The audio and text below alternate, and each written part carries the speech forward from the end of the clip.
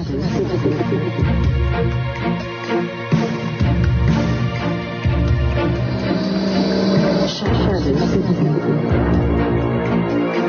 the next job of this next civilization is not to build railroads or skyscrapers or highways or housing. It's to build the global digital jail, and it has to be coded.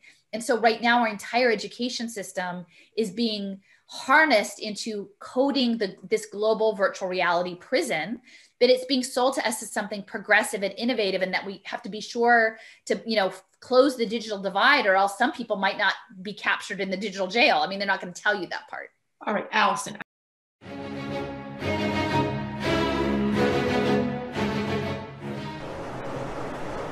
Minus 15 seconds. Vehicle flight pressures. 10, 9, 8, 7, 6, 5, 4, 3, 2, 1. 0. Ignition. Liftoff.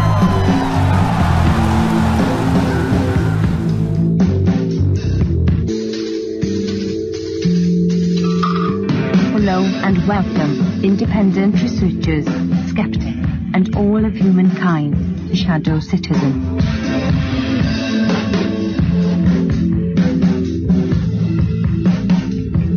Shadow Citizen will explore the shadows of an alternate reality.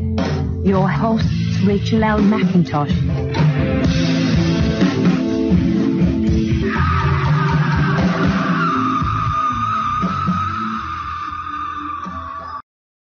We are back once again with Alison McDowell from Wrench in the Gears. And we had a great conversation last show, and she blew my mind. We were talking about the education system, human capital bonds. If you haven't watched that, I recommend you go back, watch that. But today we're going to focus on a little closer to home for me, Rhode Island, which seems to be the epicenter of all things AI. And so we're going to talk to Alison. Alison, welcome to the show again. Alison, thank you so much. Thank you. Yeah, we didn't get into a lot of details with Rhode Island before. So do you want me to see if I can share my the screen yes, with please. the map?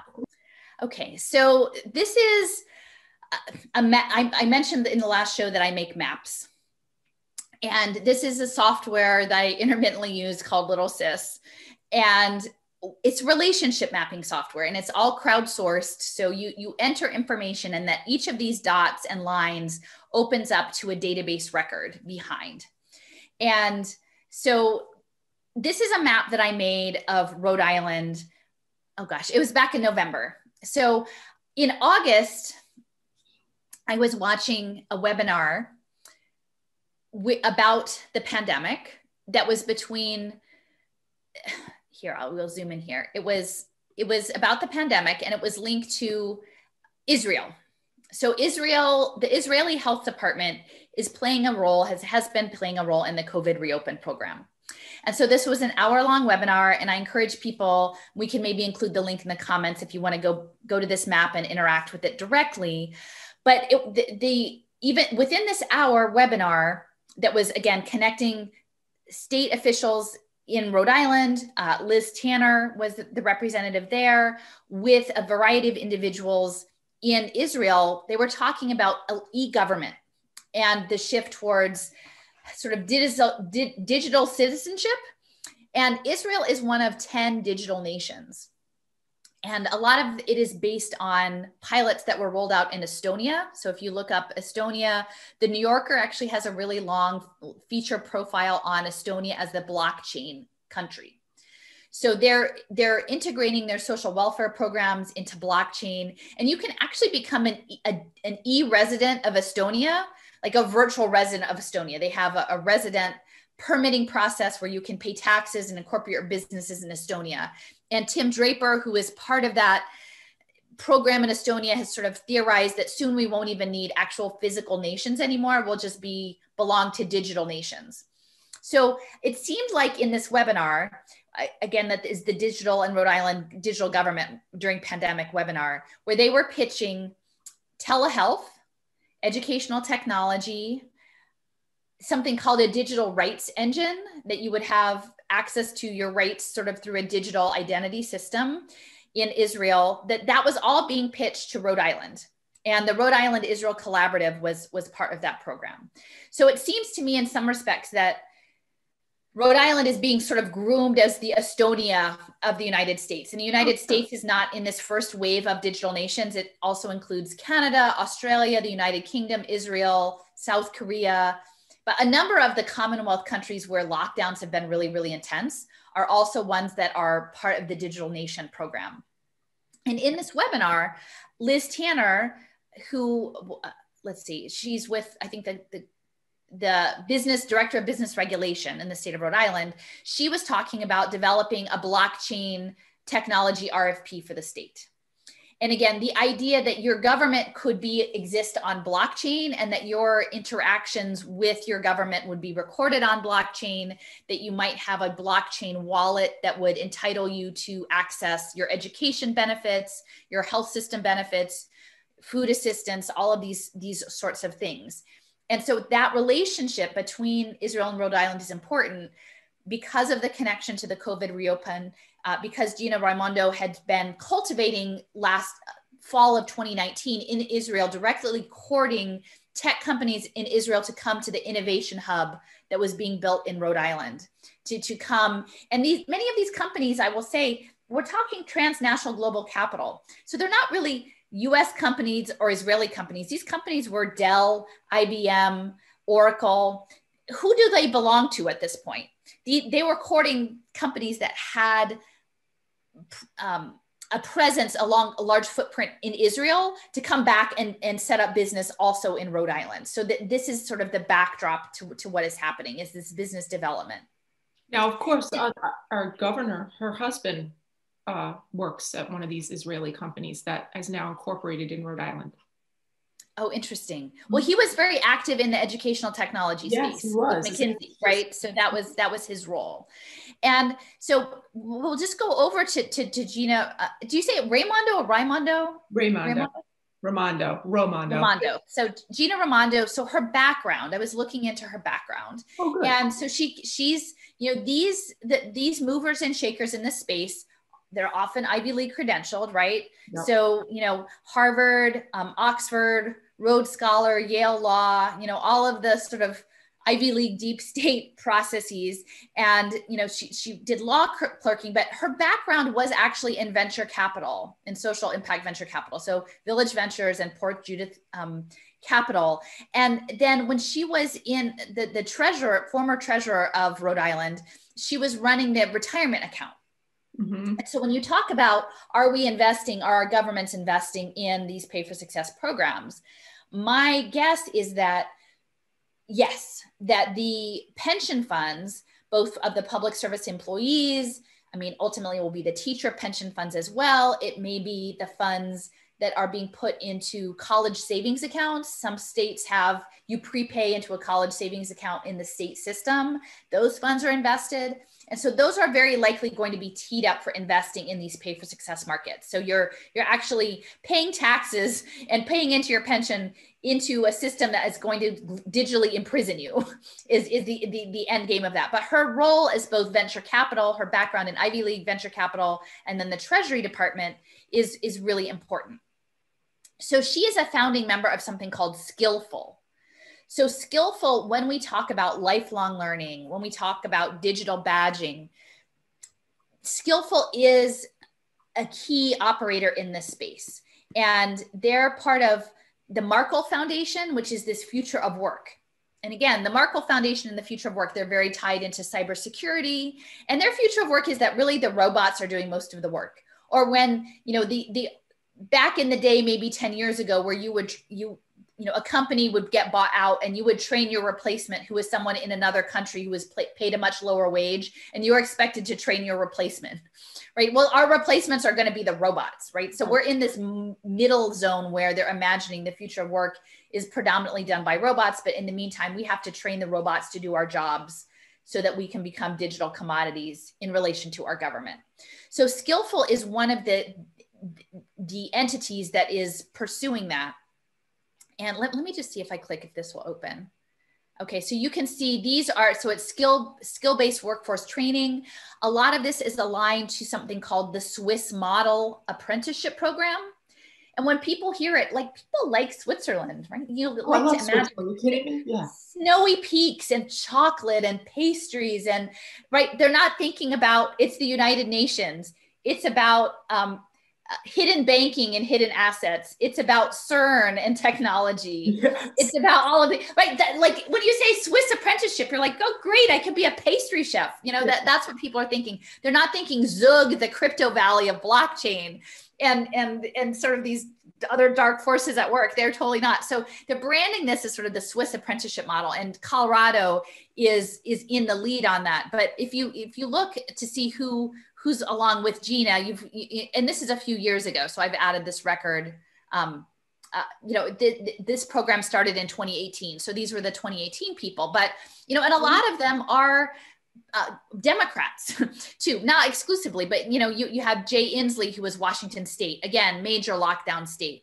You've got Virginia, Vermont, Utah. Utah is the center of all the ed tech. State of Tennessee, big social impact, building brains technology center. South Dakota, Rhode Island, Oklahoma. The Kaiser Foundation is all in Oklahoma. Ohio, North Dakota, which I said is being remade. Many states. These are a lot, and then Hickenlooper in Colorado, he was part of this program. So you need to understand that Skillful is connected to this network of reskilling, and that the reskilling is now being triggered by the lockdowns. Mm-hmm. Okay. And that what is going to happen, even though we're talking about K-12 education, that this lifelong learning program is that you're going to continue to have to chase the next badges. And in doing that, you will be financing this next skill badge acquisition through something likely called an income sharing agreement, which is up here. And the income sharing agreement is a contract that you go into that you agree that someone invests in your training, and then they can garnish your wages for a certain amount of time once you get a job. Oh. And the income sharing agreements were piloted at Purdue University called Backing a Boiler, and through their online education, globalized education program called Purdue Global.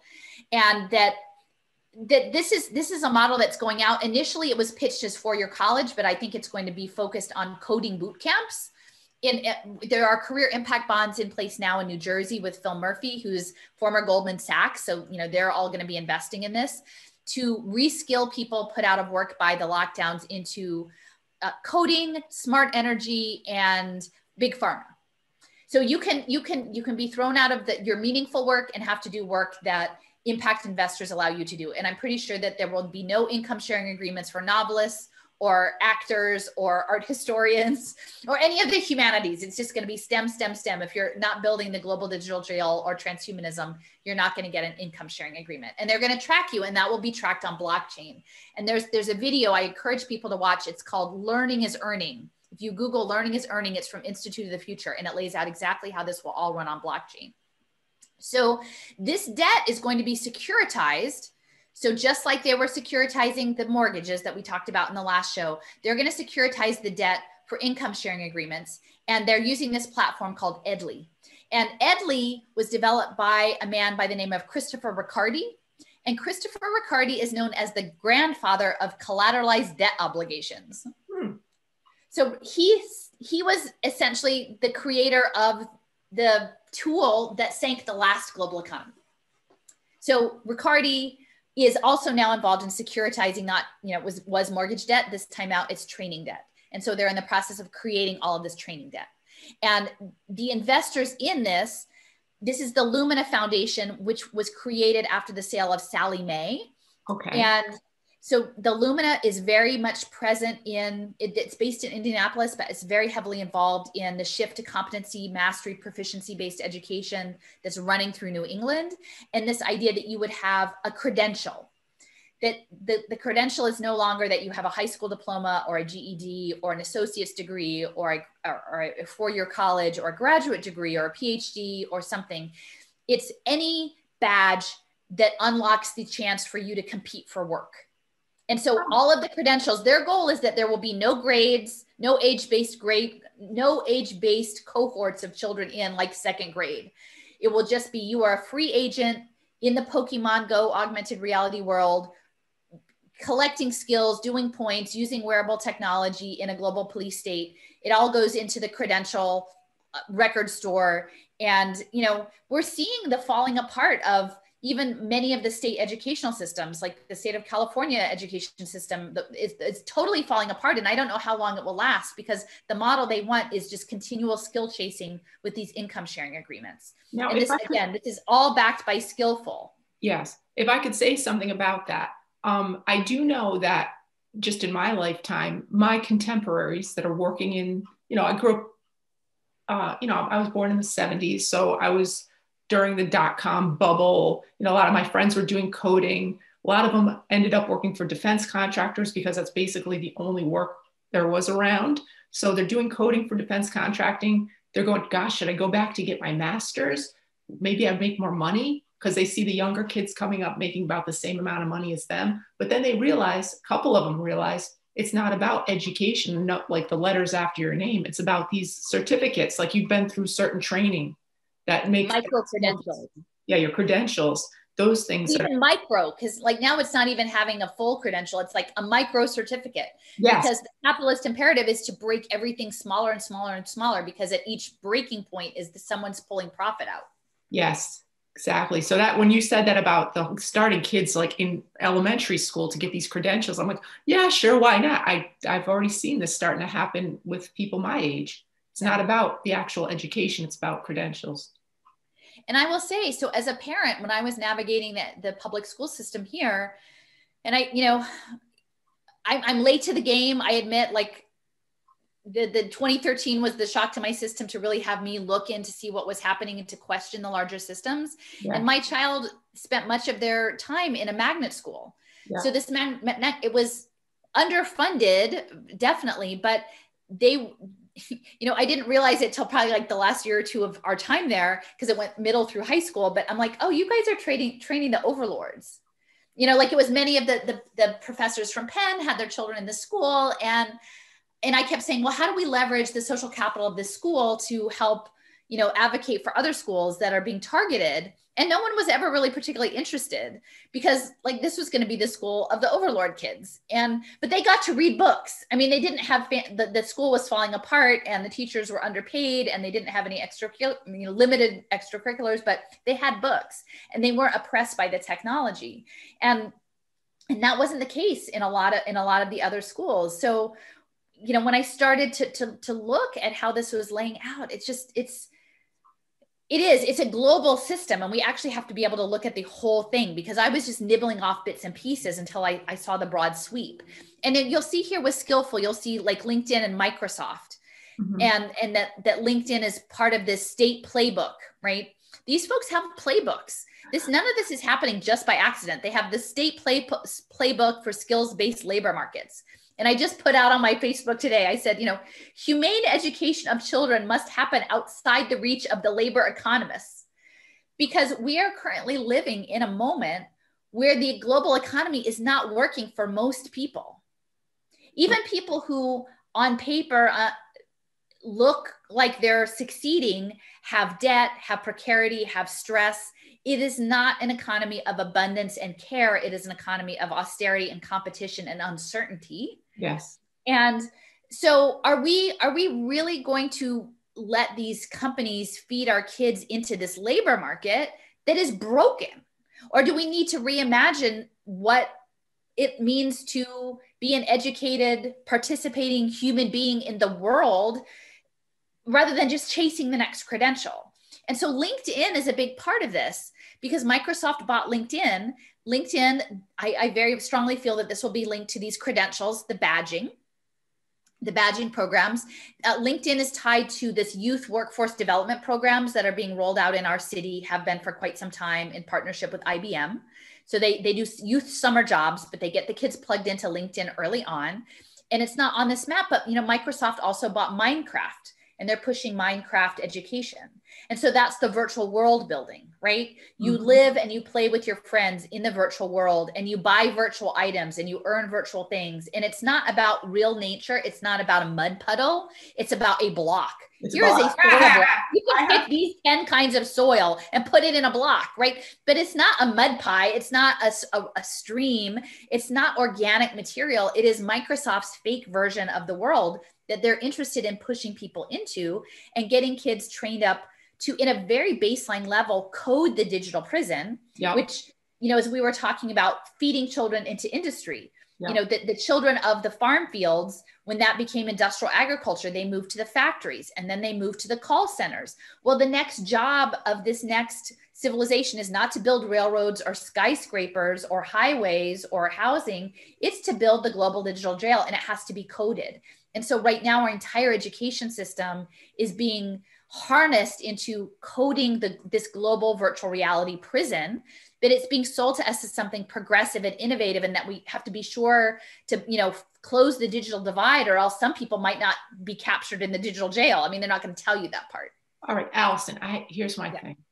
First off, 2 points. First off, here in Rhode Island, under Governor Gina Raimondo, we have a new welfare to work type of program. It's actually, and they're touting it, it's our artificial intelligence program that will find you a new job. Oh, wow. It's already here. The other thing too is that do you think, I guess I'm trying to ask, it's a global thing. Do you think this whole race to 5G was just a sham? Personally, I do. I think it was just set up to be like we've got to beat China. I think it's, I want to hear from you, but I think it's all about, because everywhere during this whole COVID shutdown, because I'm talking to people in Europe, everybody's saying, the Verizon trucks or the different telecoms trucks are out, and we're not allowed out of our house, and they can see them out their windows. It seems to me that this whole process, they're doing this all over the world. So it's not just like a race for us as a nation, it's a race for the whole world. It's a race for the world, right?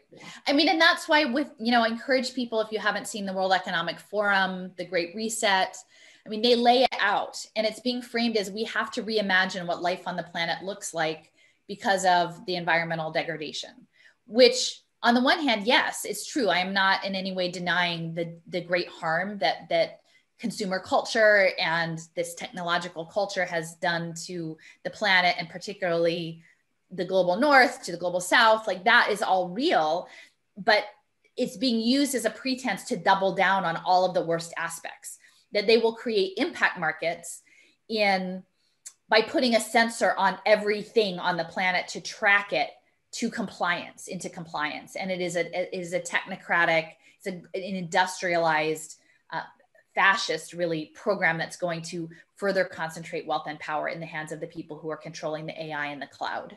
And it is global. So what they needed to enact this new version of the world, which is really a virtualized version of the world using military technology, simulation technology, was a global scenario, right? So the public health presents this global scenario, and now ongoing, because they've already made it very clear about their anticipation of future pandemics, which, whether they're natural or man-made, clearly our government has very sophisticated biowarfare weapons, use of nanotechnologies and these other technology systems, that we are in asymmetrical warfare right now, I believe, of these billionaires against humanity on the planet, of which it's embedded in nation states, but their goal is to, if you look at Estonia, is to eliminate nation states out of existence and create this globalized system. And I will say, for me, it's hard navigating this, because you have to be very nuanced in how you talk about it. You can't speak about it in broad brush strokes. I am not a nationalist. Like, I feel very much that the trajectory of where we're at now is built on a history of enslavement and a history of indigenous genocide, and that many of the terrible things that we will be seeing carried out against the poor and the working poor, and breaking up families and putting them into controlled environments, is based on the residential schools. and what we did to Native Americans. And in Pennsylvania is the whole Carlisle residential school, which was the model for much of that. So we need to know that history to know, like, I don't feel super confident in the Constitution's ability to protect us from all of that, because it certainly never protected people who were considered disposable in other eras. And now we're all disposable. So that is my standing. That said, I think I don't dismiss the concern over globalization. And I really wish that the left would be more on board with what's happening with telepresence labor in this panopticon, in this military panopticon. And that I feel that the answer is both to cherish our cultural practice of individual geographies, but then have global solidarity against the AI system, right? Because this is rolling out they're blockchaining children in Boa Vista, Brazil, right? Like, we know that Gaza is a test bed of many of these technologies. We know that Heckman is in China, and they're doing facial recognition software on families in China. So how do we stand in solidarity with the families of the world, knowing that much of this infrastructure actually originated out of the United States, out of innovative finance, and out of Silicon Valley, and out of the Boston venture capital military zone, right? That it's our responsibility to bear that, and to come at that from a place of, like, love for the world and humanity. Because I think if we are in an energetic system, and I know this may sound flaky, but the more I look into this, it's signals intelligence, it's electrical engineering, and it's happening on levels of physics that we don't fully understand. And that I do believe that people working in the space of electrical engineering and other forms of physics may have information that we don't have. And even as we know at the nano level, the laws of physics don't apply in the same way. That's how they're manipulating things at the nanoscale, because the laws of physics as we currently know them are different. Yes. And so anyway, that's probably a long story short, but I think it is global. I think we need to have global solidarity while at the same time appreciating what makes us us, and recognizing that the flaws that are baked in, that this is moment of reckoning and potential redemption. Yeah, I love that. That was a great statement. I love that. Okay, now we're still looking at this. But 5G is part of it. I mean, I have 5G at either end of my block. You would not believe, in Philadelphia, I live about 5 blocks from the Ben Franklin Parkway, which is the art museum in the Rocky Steps. And it's where the Pope actually came a while ago. Wow. So there's these interesting sort of potential ritually things happening. And the amount of 5G, you would not imagine the infrastructure, the crazy installations that are here. But it's beyond 5G, because the robot to robot communication and the digital twinning that's coming, that actually just Dassault, I think, which has a base in Rhode Island, is advancing under the guise of having a healthcare digital twin. That's 6G. That's 6G. And then someone else yesterday just told me about 7. So, great. 7G. Wonderful. Great. Yeah.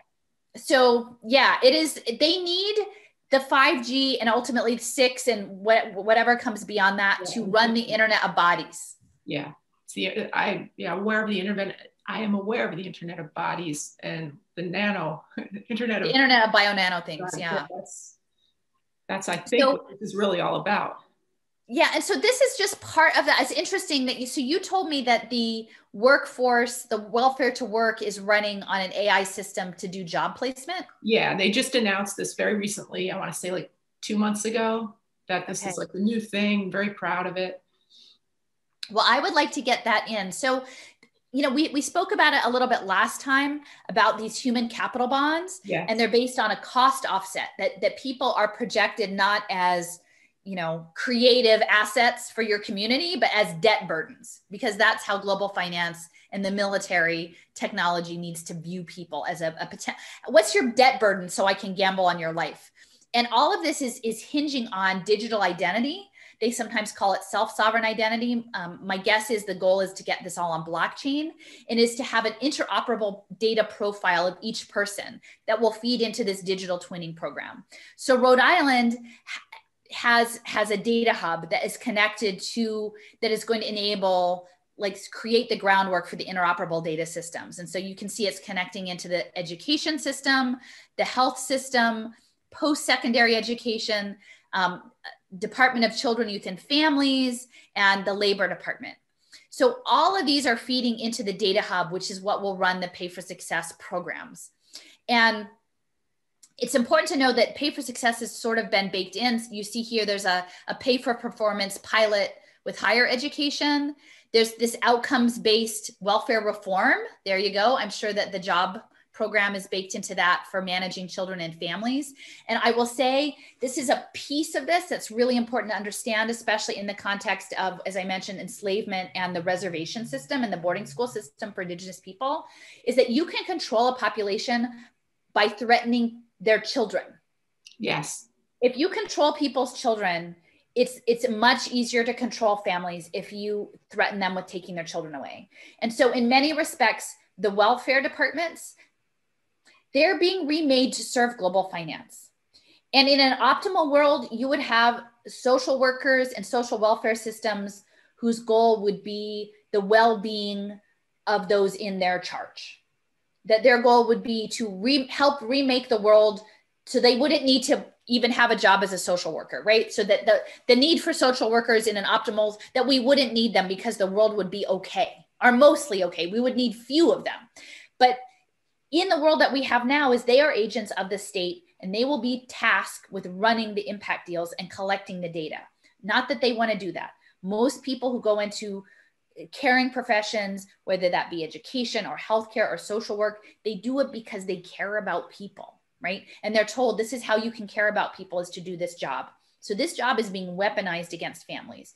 And this will be like the overseers on the plantation of the data plantation. And so the welfare to work, and they will be verticals. They will be managed for improving their impact through, in all of those spaces, the healthcare, educators, social workers, they will be reskilled for micro credentials, also as impact investments. And so we need to actually figure out how to organize all of these people, not to blame them, but even though I'm really frustrated with the teachers at this moment, but like not to outright blame them, but to enable them with this information to say, we don't want your job to be this. We don't want to turn your job into being a soft policeman for global finance.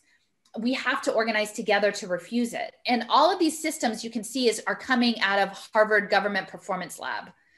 So they are the ones providing the technical assistance and remaking education in service of the competency model, the badge model, using technology to collect and aggregate the data for the global reskilling program that you will never get off the pathways. Okay, here's a question. Yeah. What if moving forward, there really are no jobs other than working for this pathway? Like, well, I'm trying to make that not happen. I know. I mean, I can't imagine. I'm doing this today. People are like, thank you so much. And I'm like, listen, I don't want to live in the world they're building. If the world they're building are here, there is no work for you because you didn't meet the grade to be the data analyst and work for Michael Bloomberg and run the What Works world. Here, sit in this repurposed freight container tiny house with your smart TV and a virtual reality headset and maybe a bicycle on the other end so that you can maintain your health and through your piezoelectric human energy harvest, run the blockchain and show your impact and pretend you can go on a vacation in a virtual reality video game and compete against other people on the leaderboard and then have to do, have your regular injections of nanotechnology to keep you, passive in the face of all of this. That's hell. Yeah. I don't want that. No, and I don't imagine most of the people listening to this show don't want this. And this is brand new information that you just laid out. And like I said, Rhode Island, you said it too, is very small. We're a little petri dish. And look at this. Can you zoom out so we can look at the petri dish, the whole petri dish? Look at this thing. I mean, this is just a tiny one. I have a bunch of other maps. Oh, I bet you do. All right. So anyhow, I'm gonna have to. Sorry. And if people want to jump out of the petri dish, should they be homeschooling their kids? What should we do? Well, I mean, at this point, we need to educate each other about this because this model is a horror show. I mean, it is, and this is not just Rhode Island, but again, they nibble off little chunks and then they try things out and they see what works. You'll hear that. Evidence-based, what works, social impact. These are all the buzzwords. Right. And for the most part, again, this is fully bipartisan, but it needs to run through the social welfare system, which admittedly has always not worked well for most people and is now being further weaponized. But they need the system of government to capture people, essentially. And what I keep saying is, like, wake up at this point now. Google and Goldman Sachs are your government.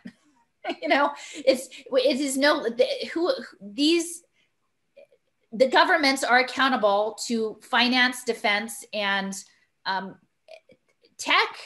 That's who is running the government, and they're doing it as data, and they're saying that we're doing it because it's innovation and it's progress.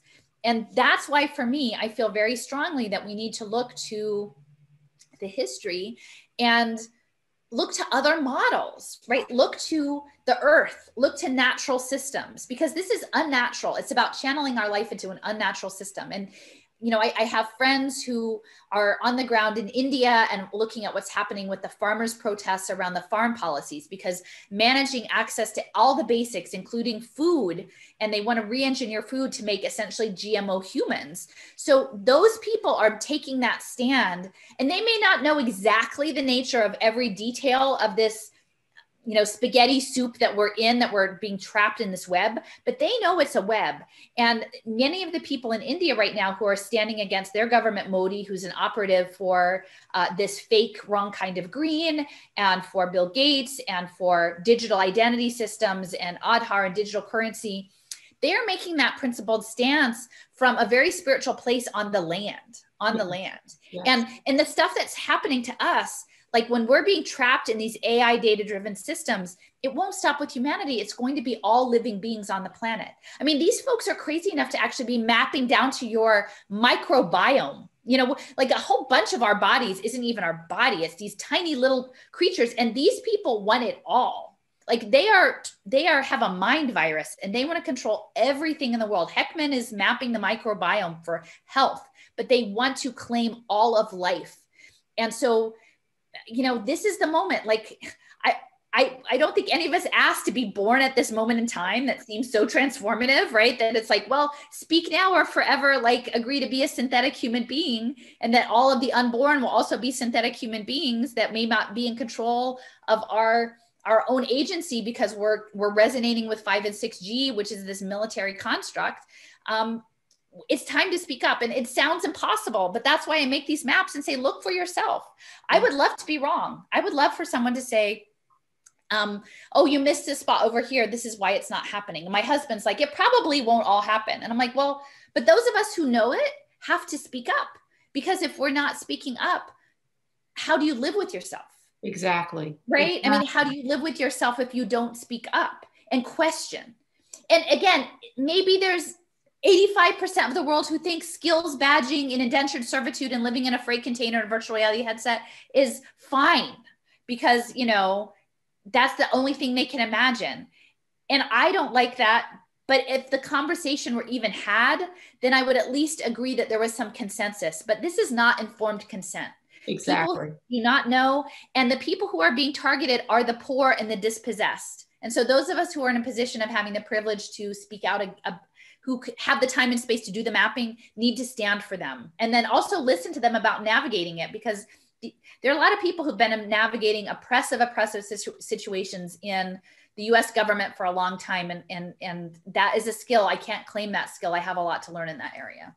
Oh my gosh. Okay. So this, once again, I'm thrilled that we're even having this conversation. This is outstanding. All right. This little thing that we're looking at, Little Sis, is that you? Did you put that together, or is it a different thing? No, I mean, they keep kicking me out. They do. It's funded by all the people who are doing impact investing. This reminds me a little bit of, are you familiar with Muckety? Yeah, I've seen this. They're out of business. The thing is, like, I will say, so if you click on this, so it opens this data, right? And so this is all, and I pretty much have entered all of this data myself over the last 4 years, right? Okay. And so these are all things I have for Rhode Island. And so if I walk away from the system, then it's kind of like I'm leaving part of my brain, out there. And so that's, that's why I use it, even though it's problematic. And I encourage if other people use it, that they do it with this understanding that actually a few months ago, they kicked me out and deleted all of my 350 maps. But you did have them all backed up, correct? I made all of these maps from, they're not all great maps. Like, it's a learning curve. It took me a long time to learn how to make these maps. But they eventually restored them because there was really serious angry correspondence with people. So they restored them, and then they tried to still keep me out. So, I won't say it's not a thing without its own problems. Initially, I just thought that they have actually research groups in various cities, but they're only researching certain things, and they're researching mostly electoral politics. And, if you actually, maybe I can look on, just pull up one more map. I wanted to start on big picture learning. It's global, but what we have underway. And so this is the Organization for Economic Cooperation and Development, right? So that's, this is a global program, and you can see this is an older map that I made, but Jim Heckman is over here. So he's the one we talked about the last time with the Heckman equation funded by Pritzker and Soros that's tracking social emotional skills. And look, he has these papers like the economics and psychology of personality. And what they're working on really, and you see that this social impact investment initiative, the longitudinal study of skill dynamics, they're looking at personality and really behavioral management for an inhuman future. When my child was in school, they were talking a lot about grit. Heckman works with Angela Duckworth, who I don't know if Angela's in this map, but he was working with Angela Duckworth on grit and character and engineering character through digital video games. Because if you can imagine knowing all of this and trying to manage your mental health is not easy, right? Like, if you actually understood that the end goal, not that they'll necessarily be able to accomplish it, but their end goal is transhumanism, where according to the Japan Science and Technology Agency program, that their moonshot program, that by 2050, we will no longer be burdened with a physical mind and body in time and space, that we will just exist as some sort of digital thought cloud. That's a lot to hold, right? Yeah. And so right now, I feel like they're triaging, especially the young children, and especially getting into families through the home visit programs and through pre-K programs, to start triaging, like, who are going to be the people with the grit or the resilience, the mental strength both the mental strength and the conformity to be managed to run these systems. Because they do need a thin veneer of data analysts to run the blockchain, to manage it. There's not going to be another Snowden. There's not going to be a plucky libertarian homeschool kid that's going to get into the NSA and expose it, even though, it's disappointing because he just wants a better NSA. But like, they're going to make sure that thing doesn't happen again. And they're going to do that based on tracking and digitally programming people's behaviors from the very earliest ages, if they're by this 2035, 2050 time horizon going to move towards virtual humans, like avatar humans. And I will just say, I mentioned in the last talk, the Global Education Futures Initiative with Pavel Leksha, the transhumanist. So he's over here. There's a paper in this called NeuroWeb that's talking about transhumanism in education, this transhuman visions. And that Tom Vander Ark is the Gates guy. He's the guy. He's with Learn Capital now, and in investing in a lot of education ventures. Okay. Yeah. So in big picture. So this is the other bit. So maybe I would like to come back and actually have a session on big picture. Yeah, we will come back. But big picture learning is connected to all of this, and it's being framed as this sort of integrative progressive model. But once you layer in wearable technology and digital badging and a really inhuman workforce development program, big picture takes on much more sinister overtones. Okay. All right. We do have about 15 minutes, 20 minutes, 15, if you want to jump into that, you could, or not. Okay, well, let me see. I'll talk a little bit about big picture. Okay. Let me see. So I'll just pull up one other map. My eye is starting to twitch. I'm starting to get the twitch in the eye. This is amazing. My eye is twitching too. This is a map. So my friend Jason, he has a YouTube channel. I have a YouTube channel under my name, Alison McDowell YouTube. It's really boring. It started when I was just needing to put a few, my when I was doing testimony at the school district, to have a place to store it so I could put it in my blogs. But now it actually has a playlist with many other interviews, including a recent one I did going through this map with my friend Jason, who has his own YouTube channel called Argus Fest. But it was about Salesforce and Oracle, which is, again, part of this larger, the COVID vaccine or the vaccine credential program. Because you're not just going to have Oracle's into everything, I swear to God. Regular credentials, right? Like, here's your credential that you can do this skill. Your credentials are also going to include things like your health status. So that's where it gets really scary. And when I was first doing this work in education around big picture, which is connected to the Met in Rhode Island, it's connected to this business innovation district. It goes back to the early 1990s. As I said, there's this parallel of the education, restructuring education for a technological age. That big picture was framed as a progressive option. It was allied with the Annenberg Institute Education Reform, which was housed at Brown with Ted Sizer. And, it was all about, progressive project-based learning models. And kids would follow their passion. And, several days a week, they would be out of school doing out of school time learning in workplace settings. So this is a high school predominantly. Right. So I think it was maybe 2016, Big Picture Learning, which had one school in Philadelphia, our school district, which is poor, like gave them $26 million, wow, which is crazy amount of money. And of these 23 schools that were closed, one of them was Vox Middle School.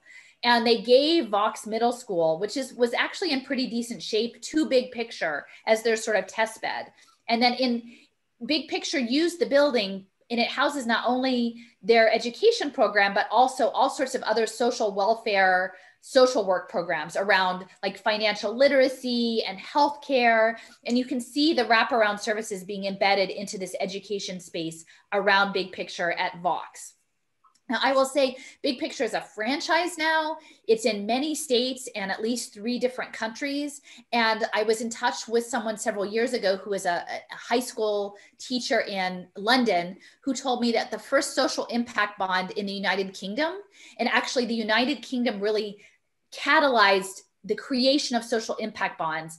They started in the Minneapolis area with Rolnick, but then later Sir Ronald Cohen with social finance. He was a Harvard MBA and the father of British venture capital. He leveraged lottery money in the UK and unclaimed banking accounts to create the social impact bond market in the United Kingdom. And it was very successful because they had a better social safety net. So it went in through the NHS, it went in through the social systems. But the first education social impact bond in the UK was actually in partnership with Big Picture Learning. So there's a very direct connection between Big Picture and the social impact partnership space. And when I was doing the working on Big Picture, I came across something called Emblaze. And Emblaze was an app for the work-based learning program. Now you can imagine if you're going to defund schools and starve schools, that this idea of a work-based model is attractive because you can say, oh, well, maybe we can piggyback, right? It's kind of like COVID. We can have an A-B cohort. We can use the same school and have half the kids go one half of the week and the other half of the kids go the other half of the week because they're out doing their work-based learning the other time and earning their badges. And so we can data mine them for their soft skills and their compliance and their mobility. But even with a work-based learning program, you would think you would not use an app. Right? Wouldn't you have a counselor who would have vetted programs? I mean, in Philadelphia, I couldn't even get into the schools unless you had an FBI background clearance to just volunteer with kids reading in the classroom. But you're going to send kids out into just random workplaces. Like, and even if some of the people have clearances, not everyone, you're not going to have everyone in a whole company undergo an FBI background check. So you're just sending kids out into this world to earn the badges. And Emblaze was the app that was going to not only give them suggestions of apprenticeships or internships, which it's not like ordering, should I order Chinese or pizza for lunch? It's your work-based learning where you're going to spend half of your week. It isn't just a toss-off thing, but it was actually going to track their compliance. Like, did they show up on time? They can track their behaviors. And I think ultimately would probably be tied in with a digital currency system.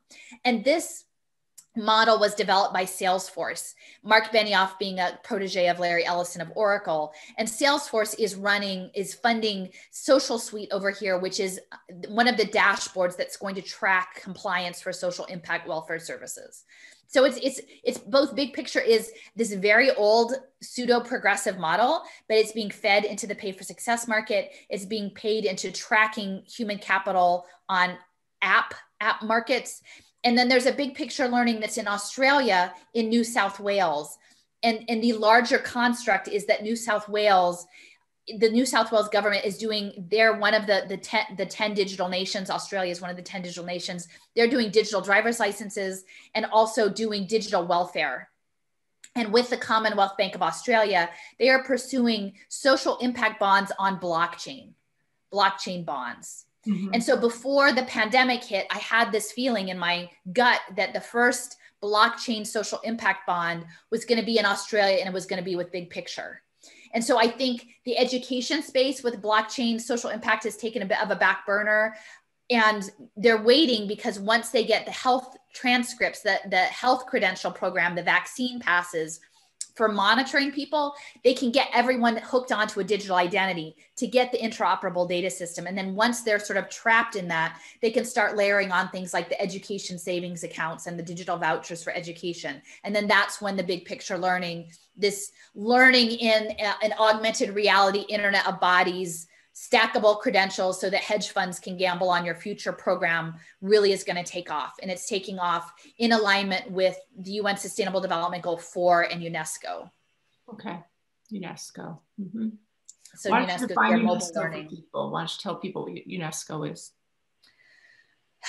So, I mean, UNESCO, let me see if I can click on this, if it will open up. Oh. My poor computer is really struggling these days. Look at how many windows you got open. Oh, they have the data portal. Well, so UNESCO it's a division of the United Nations. Yep. They're coordinating a lot of the education data in conjunction with the World Bank and the IMF. So when we're talking about globalization, I keep being like, where are the leftists on the on what's happening with ed tech and with globalization? United Nations Educational, Scientific, and Cultural Organization. So they're a child organization of the UN, and you can see here that they're part of sustainable development. They're pursuing blockchain. They're pursuing virtual reality education. You can see that they're doing a Europass digital diploma and coordinating with the EU. They're connected with Microsoft on a digital divide partnership. They're connected with SABRE, which is the World Bank data collection system. And so it is a global program. And I think that was my frustration with many people who are still working at this from the standpoint of electoral politics, right? Nobody voted in Davos. Nobody voted in UNESCO. Nobody voted in the World Bank. And yet these entities working on behalf of these outside interests are dictating how we can learn in the world, how we can move in the world, how we can be human in the world. And we are not going to be able to change that from within the system of voting per se. Yeah, it's very frustrating and hard, but that's the reality. And until people get a picture of these larger map systems, you might be misled and think that, you do, and that's why I keep saying, like, I think that this is a spiritual engagement program because it's big, and any one of the people working for any one of these dots doesn't know they're in the web. I mean, they may have an inkling, but what is their motivation to dig in and know it? Because once you know it and you start to unpack it, then you become complicit, then you have to do something. Yeah. And I dug in, and now I feel like I have to do something, which is Allison. Oh my gosh. I love you. I just want to say, I love you. I love you so much. Just know that. Now, listen, once again, we're about 10 minutes out, and we are going to come back and talk to you regardless, because you've got so much knowledge. Was there something? Yeah, I want to do a dig in to Rhode Island. I mean, do you have a thought in terms of, the badging, again, as both military, defense, tracking? I mean, to me, I had no idea that Rhode Island had so many defense contracting institutions. Oh yes, we've got everything. We literally have everything. Yeah. And the other piece about New England that I find really interesting is I frame this as digital slavery. And I mean, actually slavery with an understanding of how the North enacted and enabled enslavement in the South, you know, the actual enslavement of African people, because all of that was enabled through the financial operations of, you know, financial institutions in New York City. But even New England had this long history with slavery. I mean, Brown University has sort of had its own say about, you know, the slave trade in Rhode Island. Absolutely. And so there's the slavery and the maritime trade, because many of the bets that are going to be placed on people as human capital are coming out of hedge funds, but it's also insurance companies. Yes. And these insurance companies are built on maritime trading, which is what it was built on.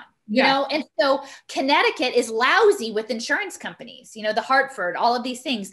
These insurance companies are risk management, and the risk management is baked into the signals intelligence, which is being fed by the Internet of Bodies, whether it's the Internet of Bodies coming out of the education system, whether it's the Internet of Bodies coming out of preventative healthcare system, whether it's the Internet of Bodies based on what you're eating in your food system or where you're living in your house system. We are creating this vast cloud of data analytics to feed the impact markets, but it's connected to the insurance companies and the slave trade. And now, instead of the ocean, it's the cloud. Yes. I did want to mention in Hartford, back in, I want to say the 60s, you know, the company that has the umbrella, the insurance company that has the umbrella, a red umbrella is their logo.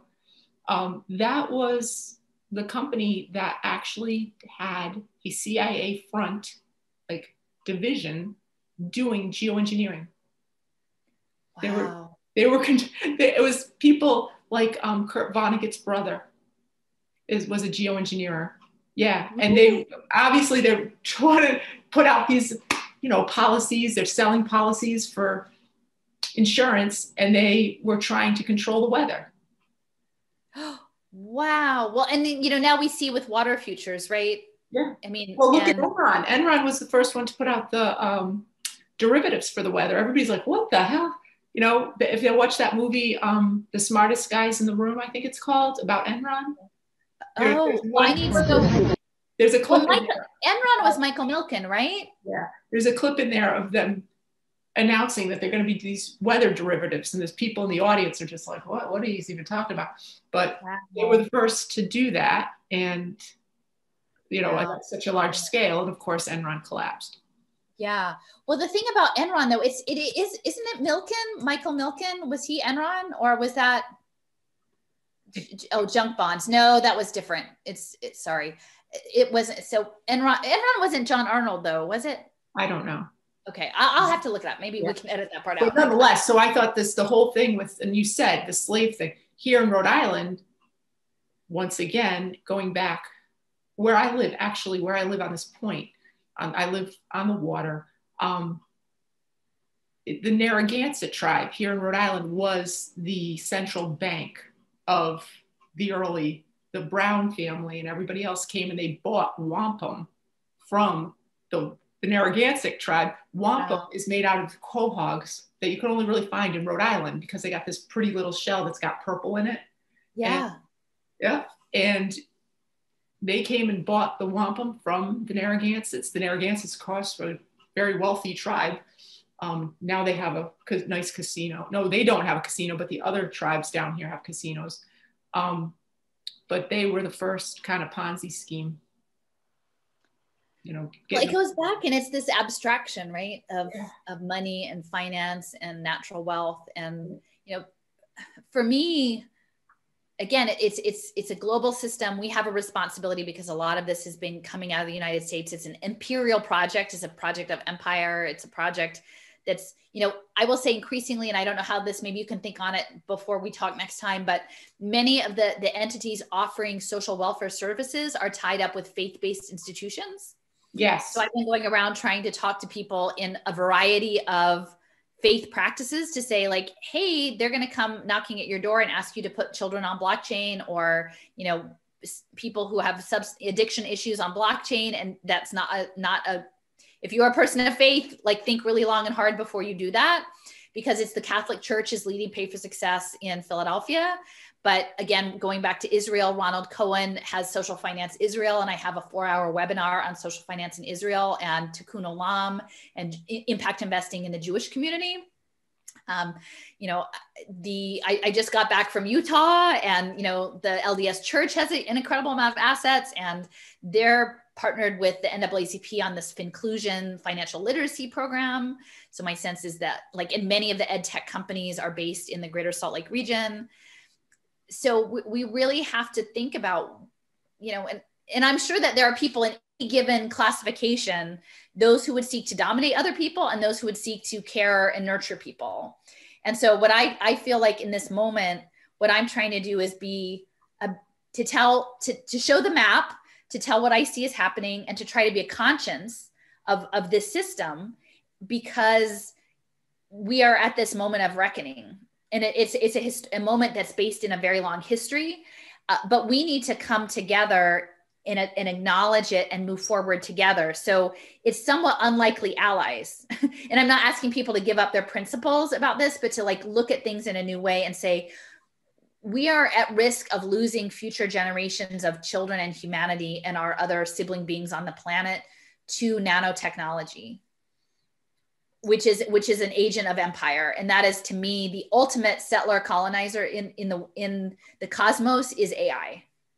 And so at this moment, we need to move forward with that understanding and not let the fragmentation that has been happening across partisan lines, against identity politics lines.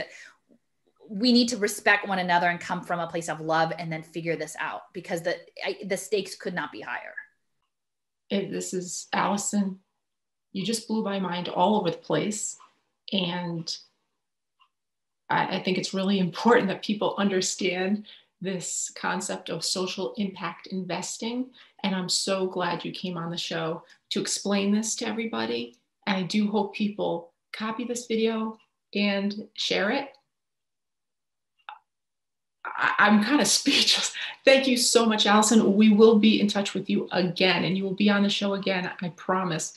We're going to talk more about this in the future. Everybody hang tight. We're going to make it through. We will. You'll see. Bye. See you next week.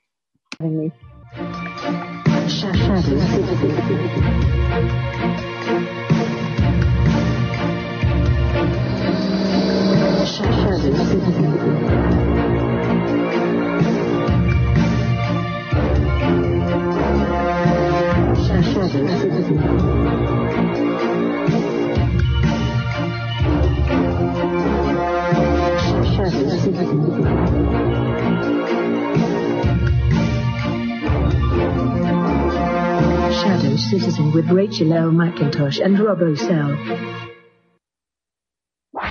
News and information.